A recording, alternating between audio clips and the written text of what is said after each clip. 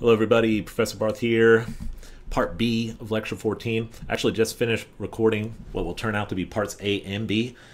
I thought it would be a single video. It was 30 minutes long, too long for a single video, so I'm splitting it right down the middle and creating a Part B. That meant I needed a new intro, so here it is. If you haven't seen Part A, check out Part A, but let's continue back with our discussion of the financial revolution and the chartering of the Bank of England. Really important stuff. The need to finance this war, together with this alteration in the English Constitution, made possible the financial revolution in England. So the alteration in the English Constitution, which overthrew absolute monarchy, eliminated that objection to banking institutions, and then the need to finance a quarter century long of warfare, led to a chartering of the Bank of England in 1694. The Bank of England would not have been chartered under James II, at least in the form that it was chartered. And there is the initial founders of the Bank of England gathered around, forming their constitution. The Bank of England, a private bank, but a very powerful bank, a bank with a lot of capital. Again, the advantage of a bank, you can pool capital together. Parliament incorporated this bank. The bank, in return for that charter from the English government, agreed to extend to the English government a loan of £1.2 million sterling. It's a lot of money. So a loan of £1.2 million sterling and 8% interest. 8% interest. That's a pretty high interest rate. Now, future loans that the Bank of England will make will be a bit lower, usually around 5% interest, but this initial loan was 8% interest. That's a lot of money, and that's a lot of interest payments. You look at 8% of 1.2 million is £100,000 sterling just in interest. And you would have to pay that every year. That's an annual interest payment of £100,000 sterling. And so as security for that loan, as a sort of collateral, Parliament passed, along with this Bank of England, chartering of the Bank of England, simultaneously passed new taxes. The specific tax was a tax on shipping that was expected to bring in £140,000 sterling in revenue every year. But with those new taxes, £100,000 sterling was to be delivered immediately to the bank to pay this interest. It was a big deal. I mean, this is a big project. Nothing of this sort had ever been done in English history. This is the start, the beginning of the national debt. The national debt. And the national debt,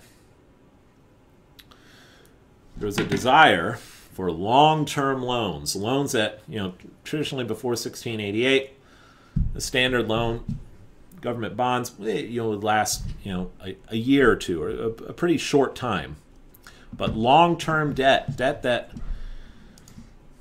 you don't have to pay off the principal in any, immediate in any short-term sense. You could just continue to pay recurring interest payments and not have to worry about paying off that principal. Long-term debt, national debt. And the Bank of England, in exchange, in return, received a lot of privileges. Those interest payments, secured by taxes, new taxes, received a monopoly over banking in London. So the Parliament said, no other bank is allowed to operate in London. Banks ended up sprouting up outside of London, but inside of London, the capital city, only the Bank of England is allowed to function as an incorporated bank. The Bank of England was permitted to issue banknotes, and these banknotes would be redeemable on demand in specie, in coin. And the Bank of England was permitted to keep fractional reserves. So a lot of privileges here. Here's a Bank of England note from the early 19th century. It was the earliest one I was able to find online.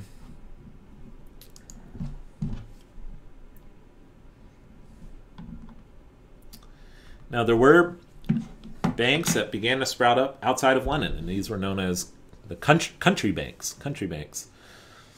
And these were private banks, just like the Bank of England, but they were much smaller in scale, but they too issued banknotes. And so this is why it's called the Financial Revolution. You went from a situation without banknotes to all of a sudden the Bank of England, these country banks are issuing banknotes. Country banks located outside of London. So that by the middle of the 18th century, there's dozens of these country banks, each issuing their own banknotes, redeemable on demand in specie. There's some more country banknotes.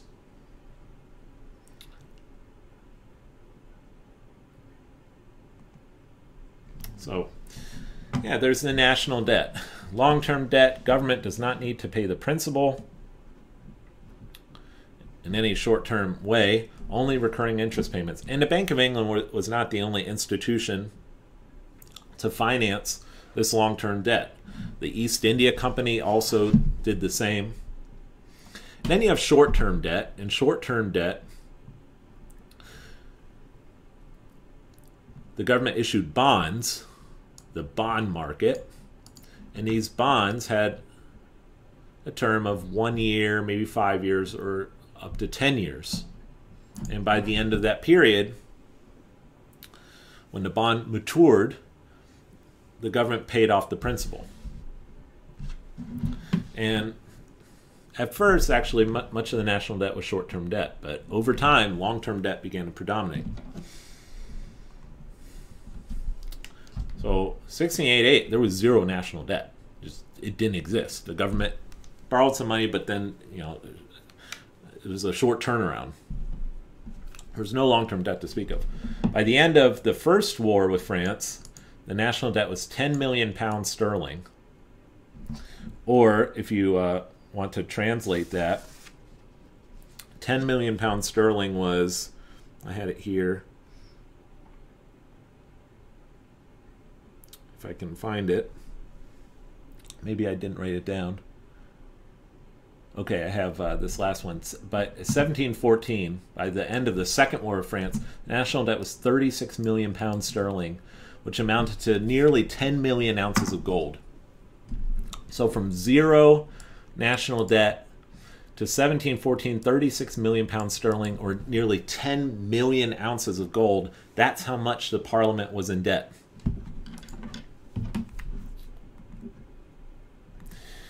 So, financial revolution, chartering of the Bank of England, national debt, the bond market, buying and selling government debt.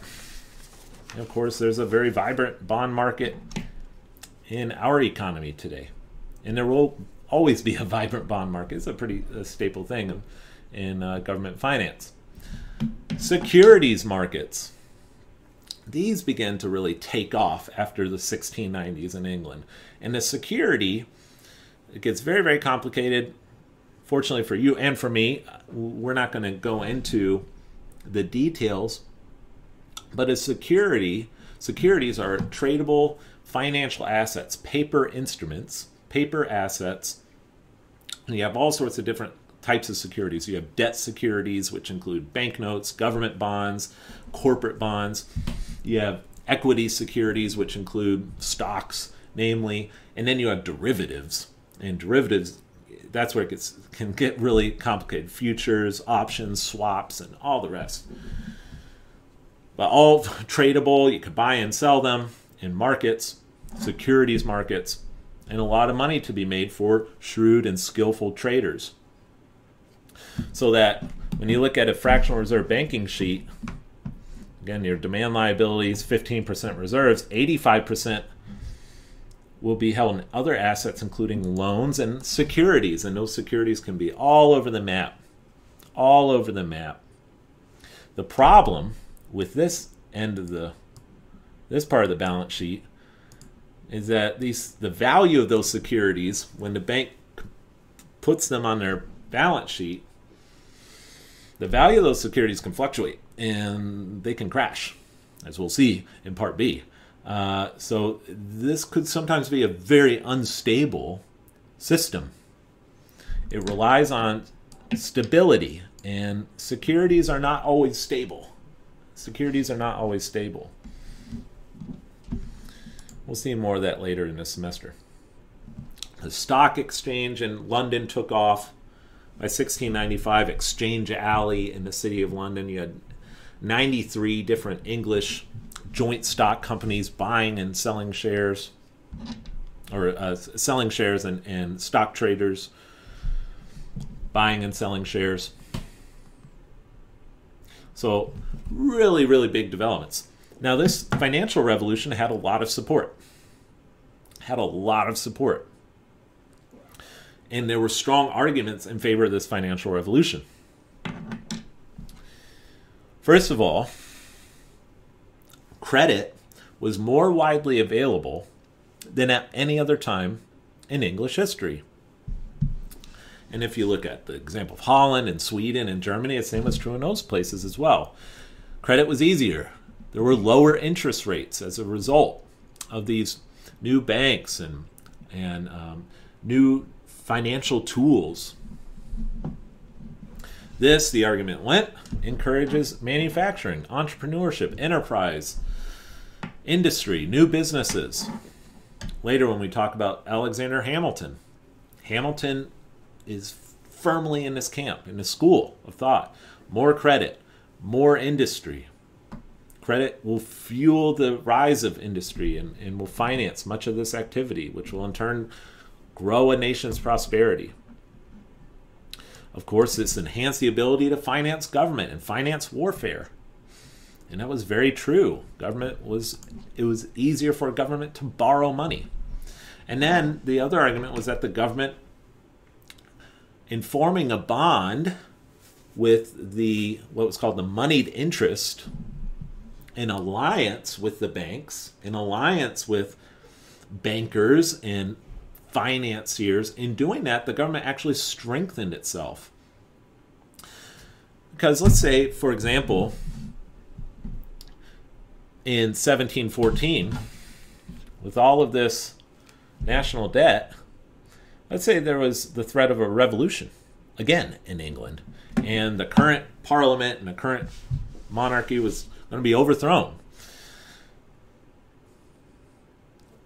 Do you think the men and the financiers who had lent this government 36 million pounds sterling, collectively, all of them together, do you think they would be okay with that revolution? If there was the chance that a new government would take its place and repudiate that old debt and say, that's not my debt, that was the old government's debt. Unlikely.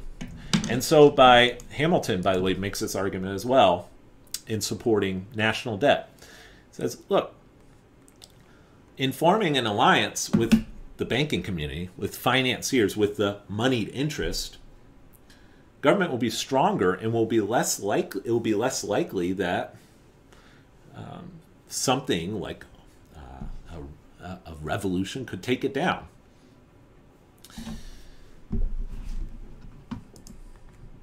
There was a lot of opposition to the financial revolution.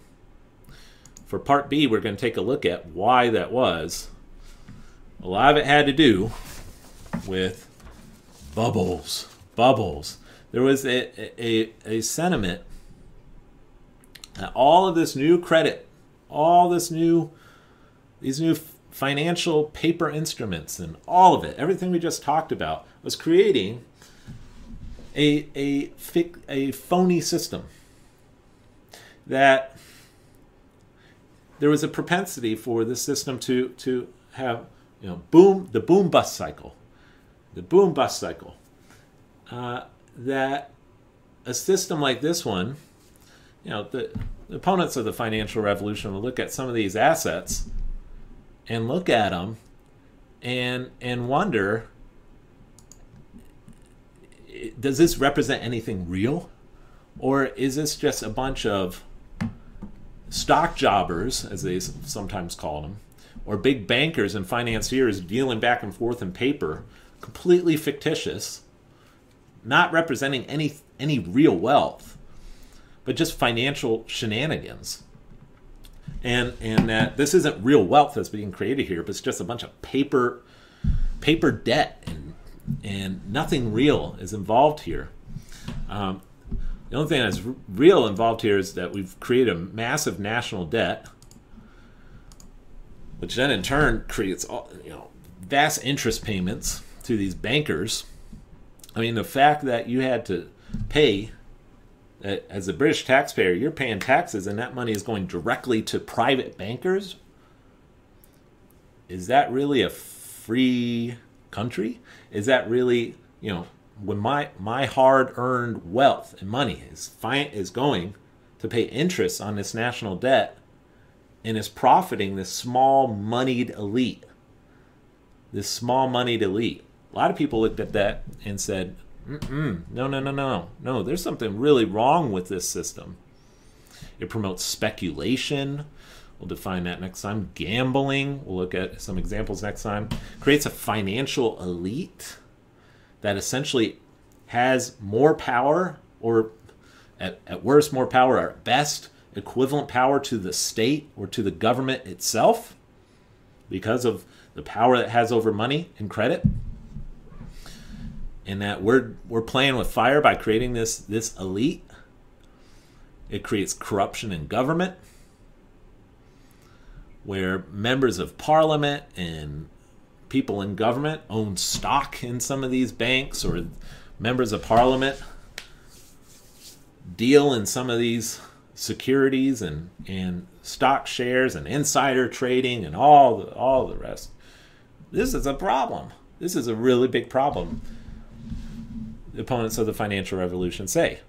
And so part B, we're going to take a look at 3 examples of bubbles that took place that quite alarming to a lot of people, at how rapidly a particular asset could rise, and then fall within a matter of days, could completely crumble like a house of cards. So I'll see you for that last part of lecture 4. See you there.